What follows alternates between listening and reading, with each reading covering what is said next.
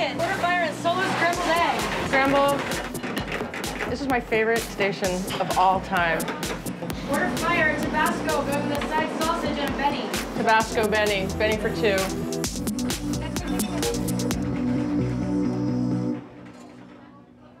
I'm going to make the totally classico hollandaise first. Melt the butter.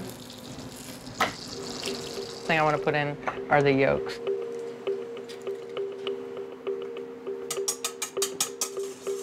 Squirt some lemon juice into here.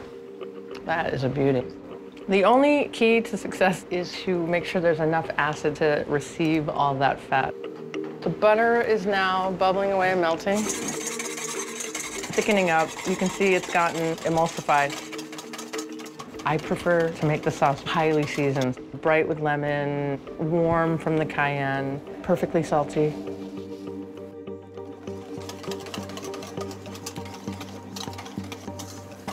I started brunch, frankly, to make some money. Anytime you have the space not generating dollars, especially in a place like this, we have the engine of a 65-seat restaurant with only 30 seats. So brunch became a pretty obvious way to offset being in the hole all the time. It's classic Eggs Benedict, but to bring all of that hacker, line cook, greasy spoon, speed, and energy to a good pan and a good egg and a real hollandaise, to make the roasty individually and to cook everything a la minute.